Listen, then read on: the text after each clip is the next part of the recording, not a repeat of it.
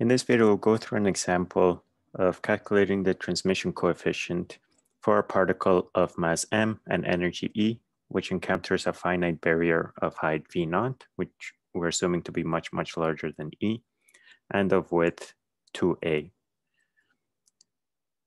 We can also compare our WKB estimate with the exact result for this problem adapted to the appropriate regime. So the WKB regime that we're looking at, which means in the case where the transmission probability is very, very small, because we're considering a very large and a very high and a very long potential barrier. So the potential that we're looking at over here is one that has height v naught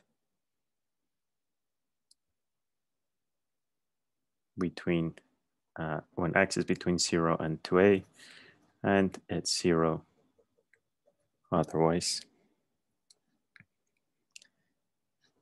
In the last video, we saw that the transmission coefficient, according to the WKB approximation, was equal to e to the minus 2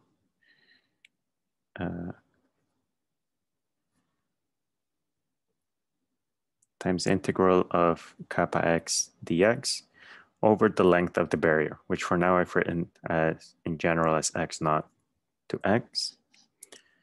In this particular problem, our limits of integration are from 0 to 2a, because that's the length of our potential barrier.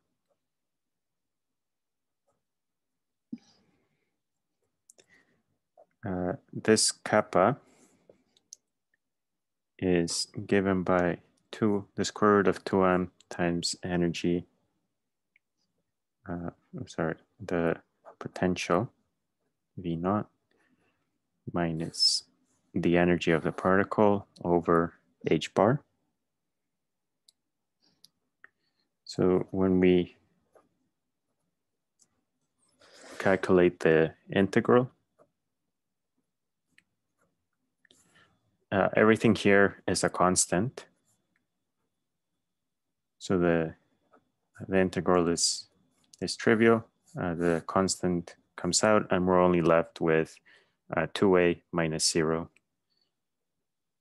which just gives us a factor of 2a.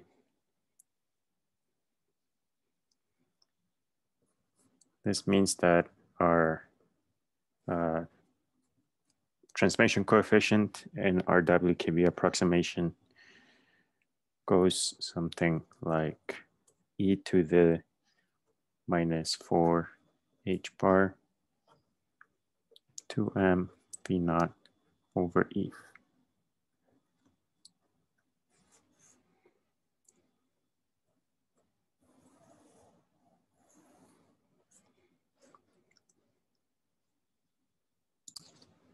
Okay. And as a shorthand, we'll call gamma as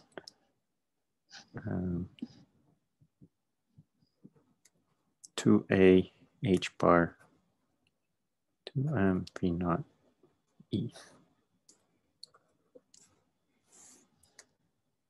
The exact result for this problem, for the transmission coefficient, is given by the following expression.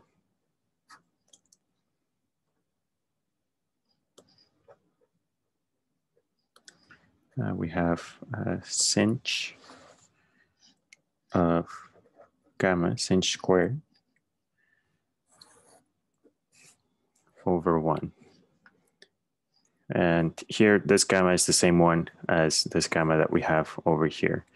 And we would like to show that this result coincides with our WKB approximation in the limit where the transmission coefficient is very small. So in the limit where v naught is very large and a is also very large.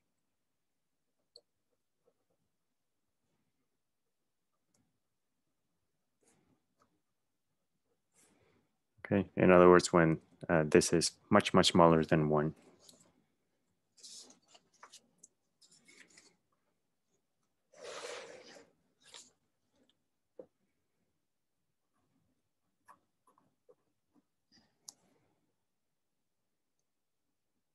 So if the transmission is very small, this means that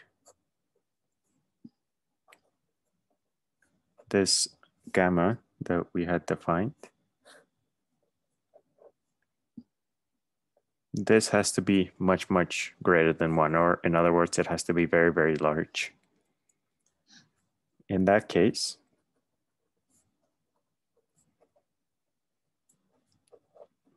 sinh of gamma is normally e to the gamma minus e to the minus gamma. When gamma is very large, this term is essentially 0. So this is very close to being 1/2 e to the gamma.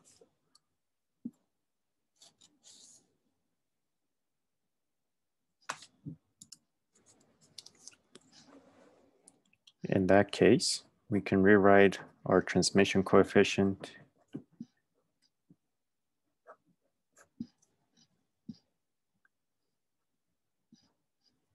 V0 squared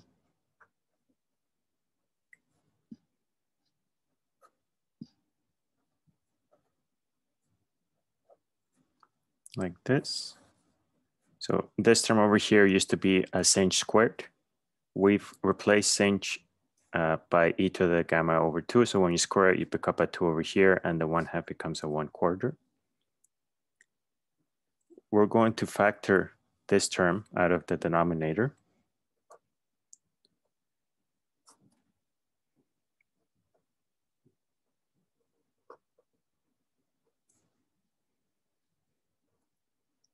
E to the gamma, so that we're left with 1 plus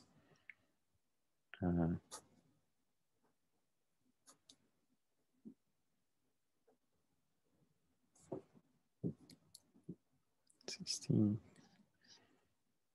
e to the gamma all over 1.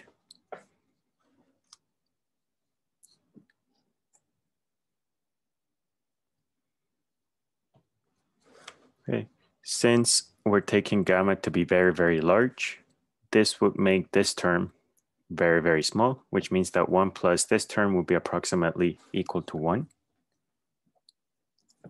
And if we transform this so that the exponent is now in the numerator, and we bring this over there,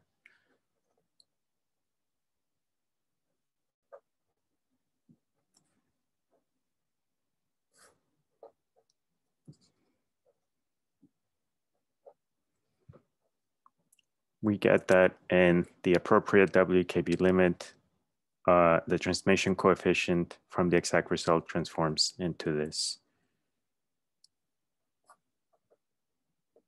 What we have found using the WKB method was that the transmission coefficient was equal to e to the minus 2 gamma. Our exact result under this approximation